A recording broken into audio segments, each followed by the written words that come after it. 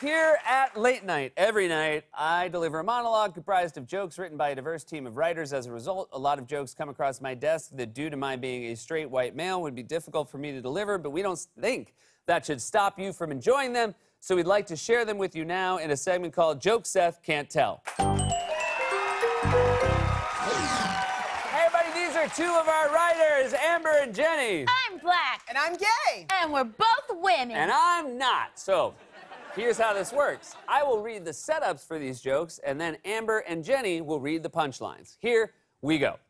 A Virginia woman was arrested for public intoxication last week after she was spotted carrying a suitcase with 3 cats inside. Said lesbians, 3? Where are the rest of her cats? Esquire magazine recently featured a profile on the hardships of growing up white, middle class, and male. Said black people, ooh, fiction.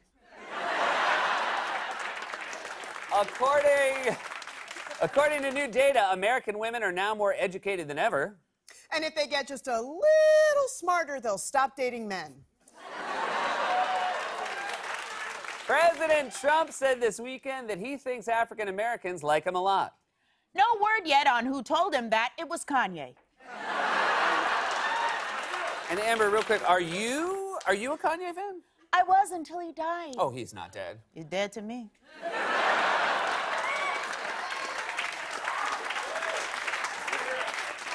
A new lesbian romance starring Kate Winslet and Saoirse Ronan is facing backlash from people who say the women it's based on weren't really gay.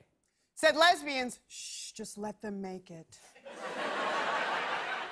Jenny, do you like watching things with lesbian protagonists? Yes, that's why I love this show. According to a new report, white people are primarily responsible for carbon emissions. But a black guy's already in jail for it.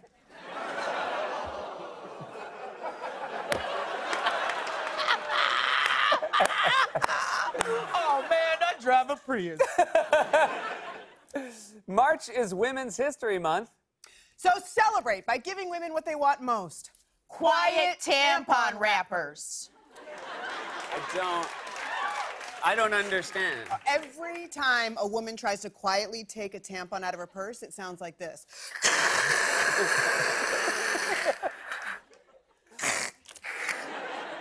I thought you guys were eating popcorn.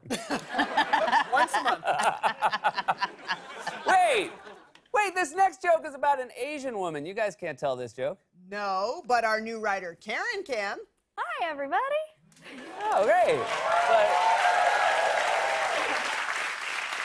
do you think she can handle it? Oh, can she handle reading out loud? Like your job's so hard. Right. Fine, all right. Naomi Osaka recently became the first Asian tennis player to be ranked #1 in the world. Said her mother, "That'll look great on your application for medical school." All right. Yeah. That was great, Karen. Gee, thanks, Seth. It was really hard reading those words. I don't know how you do it, Seth. She learned to be mean to me from you two. A company in Australia is allowing employees to take 12 weeks of life leave per year, which can be used for travel or relaxing. While a company in America will give women a half day if they give birth at their desk. A court in Michigan ruled yesterday that giving the middle finger to a police officer is an act of free speech. Said black people, you first.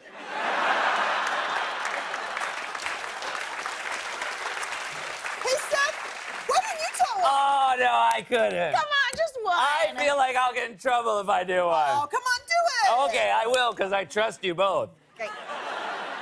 The head of NASA claimed in an interview last week that the first person on Mars is likely to be a woman. And then, if it's safe, they'll send the men. How dare you! You told me it would be okay! You should be ashamed of yourself. You wrote that for me today and handed it to me at my desk! Lesbians and black women are liars! We'll be right back with these